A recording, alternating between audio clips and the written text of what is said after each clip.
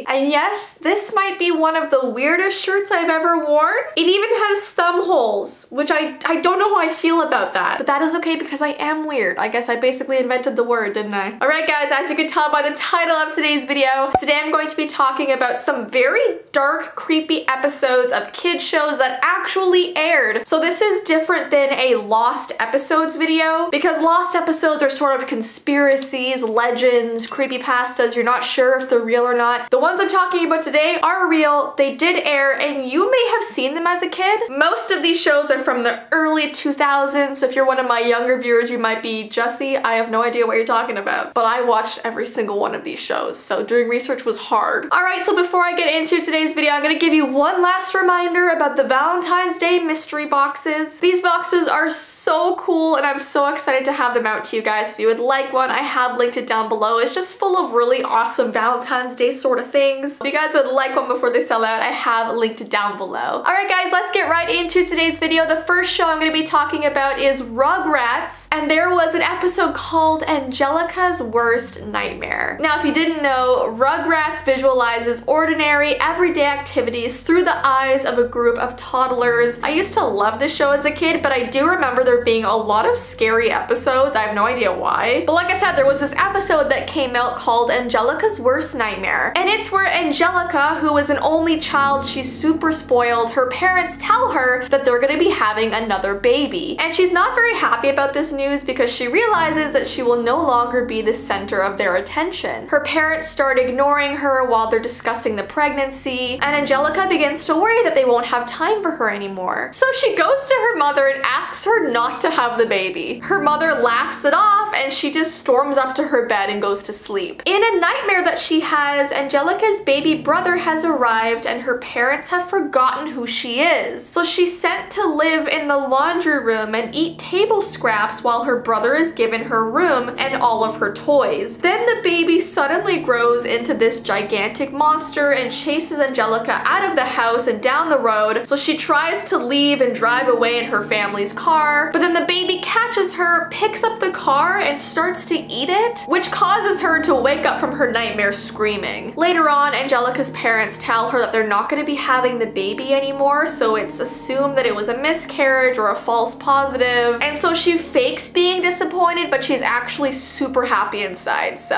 I don't remember seeing this episode as a kid, but I was looking at the screenshots and that's terrifying. Why would you put that in a kid show? If you've seen that episode, comment down below. Next we have SpongeBob SquarePants, which I know all of you guys know. Even if you haven't seen the show, you know who SpongeBob is. There was an episode called The Nasty Patty. When a health inspector unexpectedly shows up at the Krusty Krab and demands one of everything on the menu, SpongeBob and Mr. Krabs become incredibly suspicious of him because they hear this news report about a con artist that goes to restaurants pretending to be a health inspector just so they can eat all of the food for free. So in retaliation, they concoct a disgusting and nasty patty for the inspector containing all sorts of vile ingredients, and he ends up choking on a fly and passing out. But SpongeBob and Mr. Krabs start panicking, thinking they actually killed this inspector with the nasty patty that they created. So for the rest of the episode, they try to dispose of the body in various ways, and when the health inspector starts to wake up as they bury him alive, they accidentally knock him out again because they don't realize that he's not actually dead.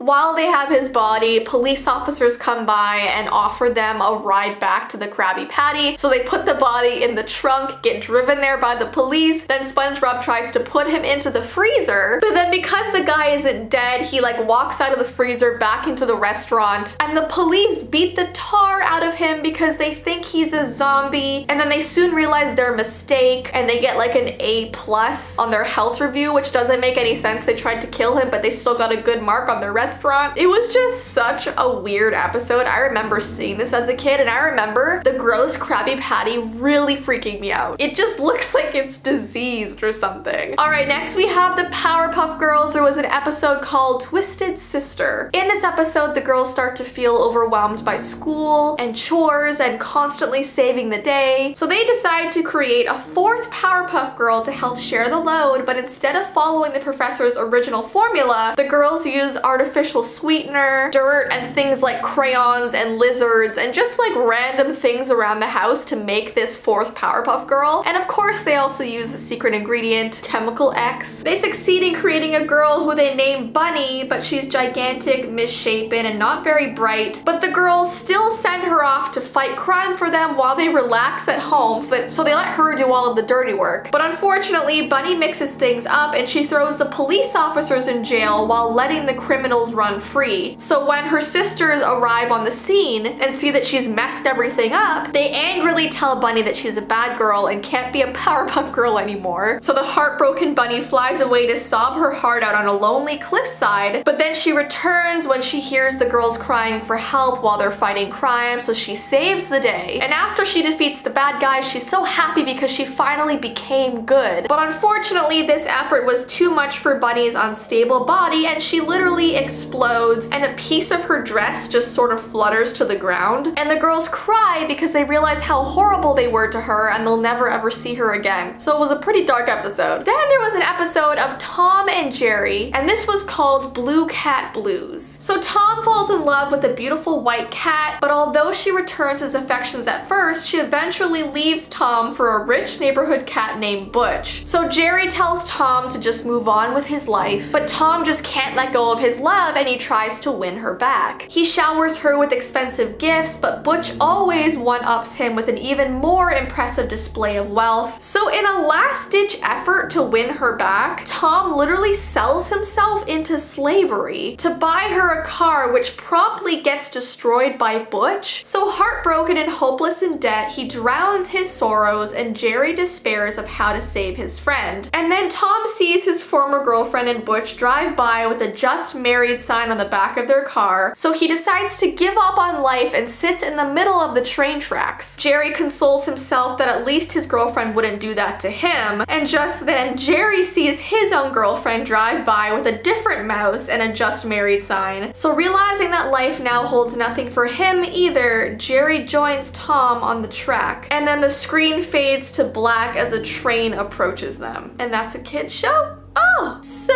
yeah, those are the episodes that I'm covering today. If you guys want me to make a part 2, give this video a thumbs up and let me know, because there are so many dark episodes of kid shows that I could talk about. I have before in the past, and there's still more that I can cover. But yeah, I hope you guys enjoyed today's video. Don't forget, if you would like a Valentine's Day mystery box, I have linked it down below. But I hope you guys have an awesome rest of your day, and I will see you in my next video. Bye!